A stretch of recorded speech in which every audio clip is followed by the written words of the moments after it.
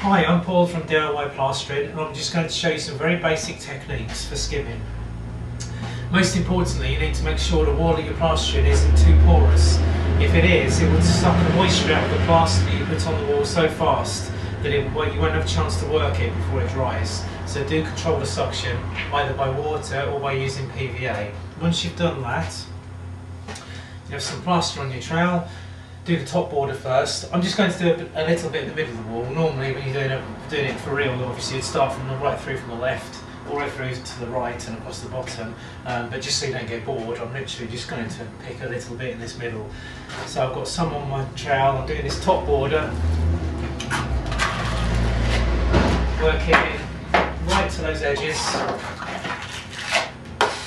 And all you're looking for is a flat, even coat. Don't worry too much about a few small holes or ridges or anything like that. As long as it's flat and even, that's the main thing for the first coat. It needs to be about 2 mm thick, no more than that. So now you've got some on your trowel. Keep it flat to the floor, take it to the wall, and then you're just going to gradually flatten this top edge of your trowel in closer and closer to the wall as the plaster reduces off your trowel. I'm slightly turning it round to overlap where I overlap that top border. Now I'm taking my trowel off, and I'm going to use my trowel now just to flatten what I put on. So with a fairly flat trowel, 10-15 mm on this leading edge here, firm pressure, just to flatten through everything that we put on. So if you get that slightly wrong and you flatten your trowel in too quick too soon, you're going to put it on really thick. Then you might realise overcompensate and scrape up there and kind of leaving it thick and thin and thick, and it's all kind of very messy. Anything like that, just come back here and have a fairly flat trowel. So this leading edge here will be about 10 or 15 mm away. Combine that with firm pressure, maintain that flatness all the way through. You start to push all the highs into the lows and gradually fill all those hollows in. So it's literally combine the flat trowel with firm pressure. If you struggle and you start to scrape, what it means is that this top edge of your trowel is coming away from the wall. So if that happens, just flatten it in a bit. So just go very slowly and watch the gap between the trowel and the wall. Firm pressure. Any bits of grit, like I've got here, get rid of them straight away.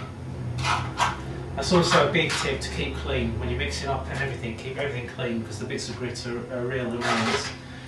Some more on your trowel, all the way through.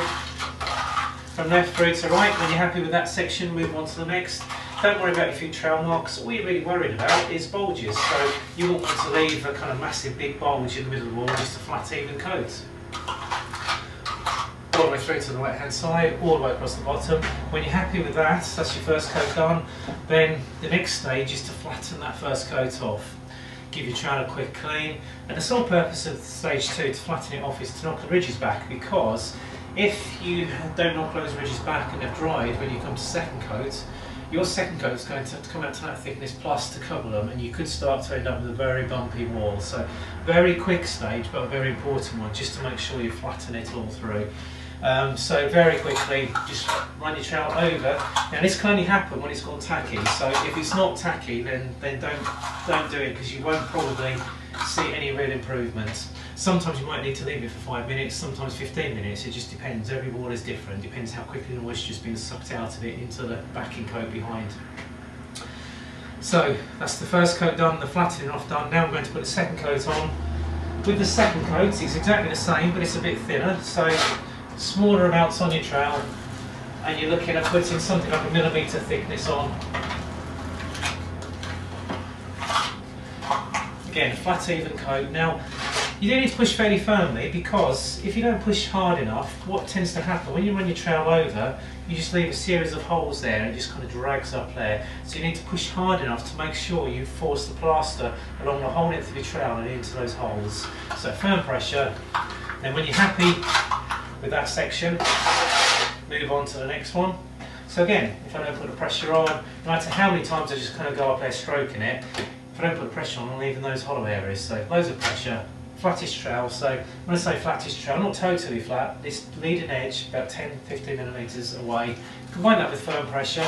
Don't worry about your trowel marks, anything like that. As long as you haven't got too many holes, then just kind of move on. Whatever you do, make sure you keep it nice and flat. So firm pressure, flattish trowel, just to make sure you get everything on there nice and flat. Once you've done that second coat, again, cover the whole wall all the way through to the right hand side. Then you give your trowel a clean again, and instead of having your hawk, you have your brush. You can then use that to keep your trowel clean. You can use it to clean all the corners, like so. Make sure you keep all those nice and clean and tidy. If you're running your trowel along, when you're doing this next stage, which is stage 4, and the plaster tears, then you've got your brush and you can flick a little bit of water at it, but don't flick water at it unless you need it, because otherwise if you have too much water you'll have this wet slurry on the wall which you won't really be able to do anything with, so only use the water if you need it. This is quite a thorough stage because you need to check. As your trowel passes over each section of the wall, look for hollow areas or holes. So if you've got say you've got a hole there, and you see it, don't move on to the next section until you filled it, because the next time you go back over this, stage 5, it will be too firm to fill all these hollow areas in. So make sure you literally work some plaster into them, fill all those hollow areas, all the way through, from left through to right.